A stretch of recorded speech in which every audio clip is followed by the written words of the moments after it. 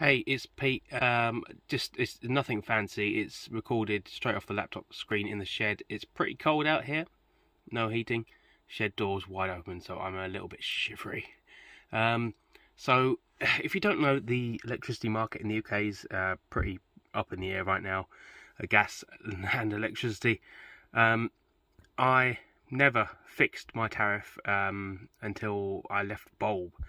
I was with Bulb for many years, and I managed to get them, persuade them to fit a smart meter, and then 3 months afterwards, January last year, I went to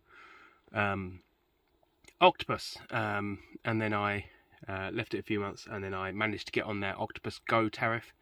You can see there I'm paying 25p a day basically for electricity and gas, 26 for gas, and 3 pence per kilowatt of gas consumed.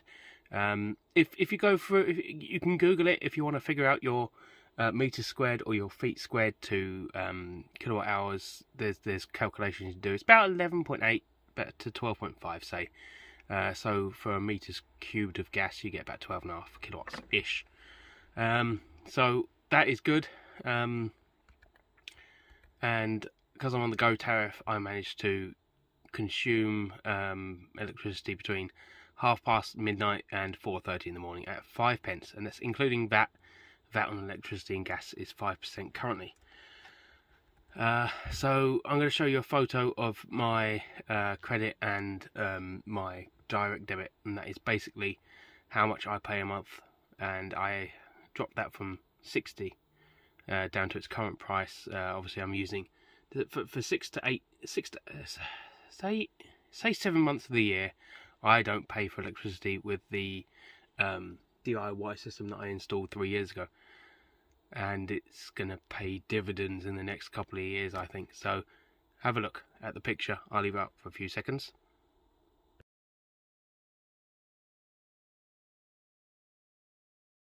So you can see I've accrued a credit of £316, and I have a direct debit each month of £45, and that will see us through the winter.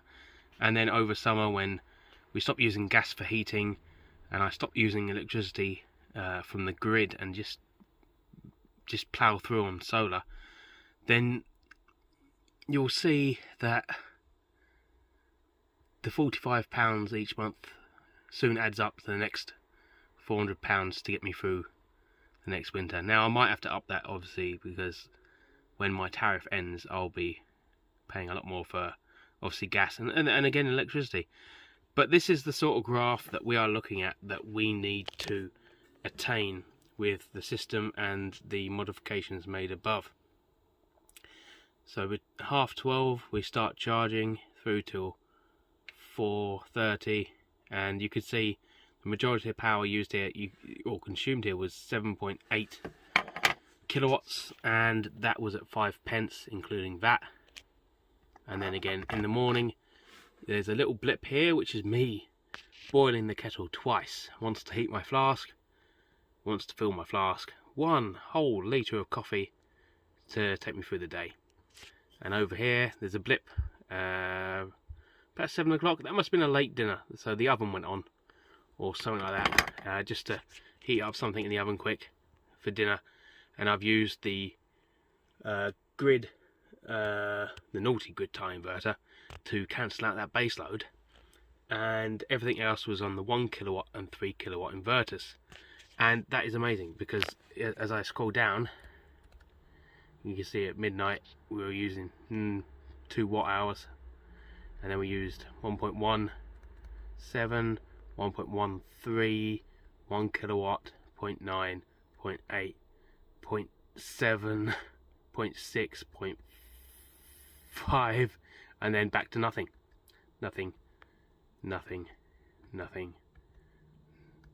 There we go. 100 watts to boil the kettle. Off to work. And then nothing pretty much through the day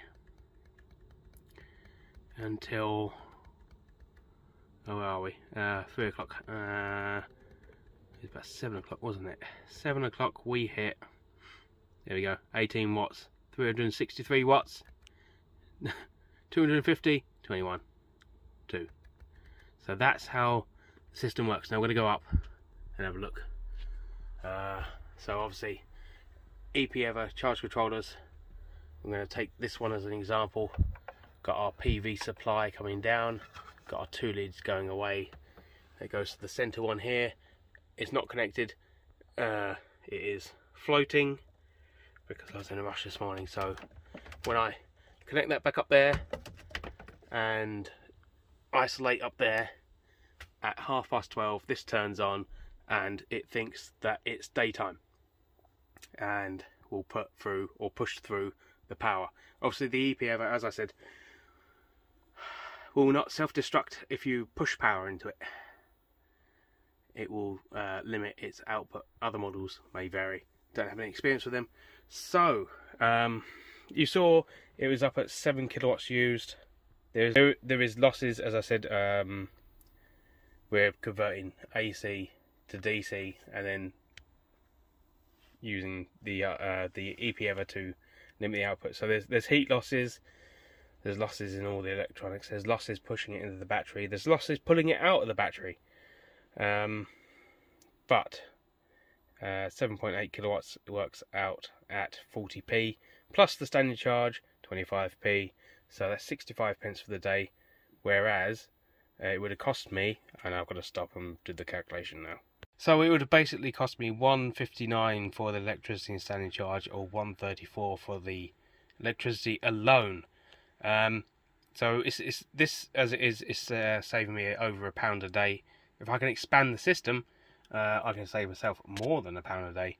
But you can imagine £1 a day over a year is about £365 saving. So it's not massive, but that is